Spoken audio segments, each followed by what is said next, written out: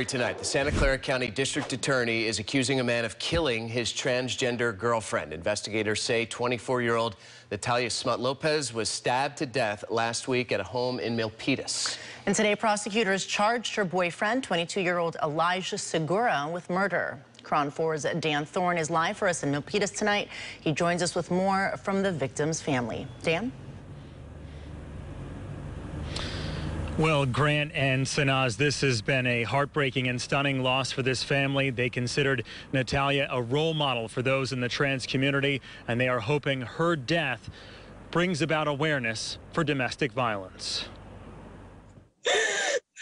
While holding back tears, Kiara Oldie remembers her best friend and cousin Natalia. She was great. I haven't been able to eat or anything. The 24-year-old transgender woman was killed last Friday in Milpitas. Her boyfriend now facing charges in her death. She cared about everybody. No matter what they did to her, she always forgave everybody. She was that was my best friend. We did everything together. Milpitas police had found Lopez had been stabbed several times at a home on Hillview Court. Her boyfriend, Elijah Segura, was arrested after he was seen in the apartment with blood on his hands. Lopez's family says she was a beloved drag artist who entertained mostly in San Jose, but also did shows throughout the Bay Area. She literally was just like such an amazing performer. She just natural, like since a young age. She did that literally for years. Oldie says Natalia was a victim of an abusive relationship that took her life. The pain never goes away.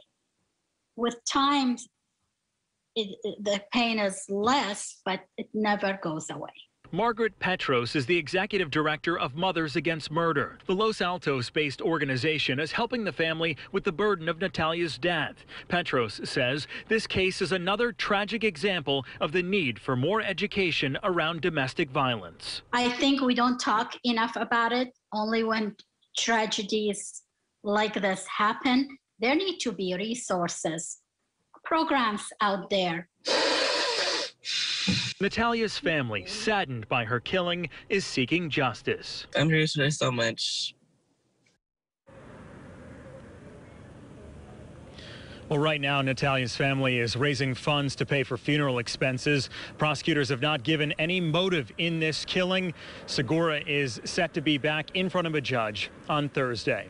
Reporting live in Milpitas, Dan Thorne, KRON 4 News.